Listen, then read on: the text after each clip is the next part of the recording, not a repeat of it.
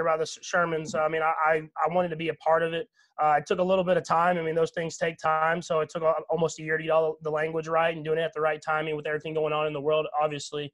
But we were able to do it, and they were able to let me join in with them and be a part of something that's going to be long-term and in Kansas City for a long time. Yeah, well, I'm proud of him. You know how he's wired. I mean, he's all in with the city, and I think he expressed that. If he already hadn't, that's a definite sign that he is, I would say, and he loves baseball. So it's a match.